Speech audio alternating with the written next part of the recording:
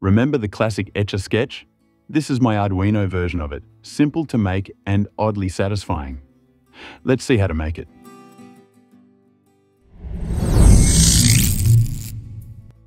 In this project, we're recreating a retro sketching toy using rotary encoders and an OLED display. It is easy to build and beginner-friendly. One rotary encoder controls horizontal movement, the other controls vertical movement. Here's what we need. An Arduino Nano. 2 rotary encoders with push buttons. An OLED display. Knobs for the encoders. And a bunch of jumper wires.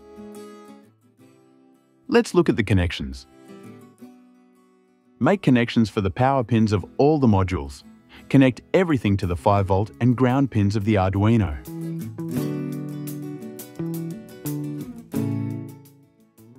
The OLED connects over I2C, which is SDA to A4, SCL to A5, on the Arduino Nano.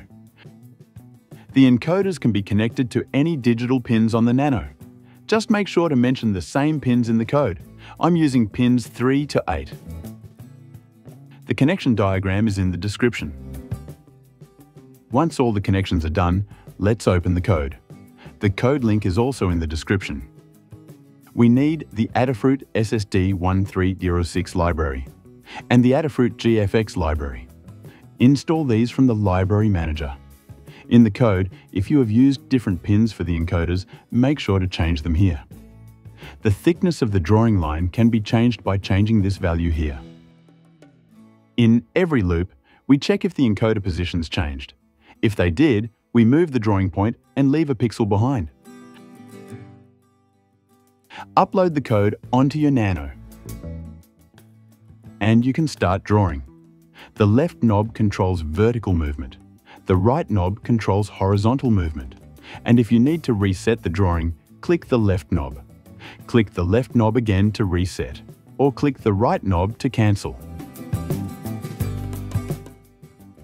And if you want to start the drawing from a specific part of the screen, rather than the center, move the cursor to that point.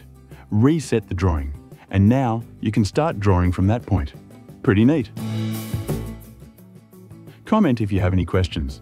And as always, a like and subscribe would be amazing.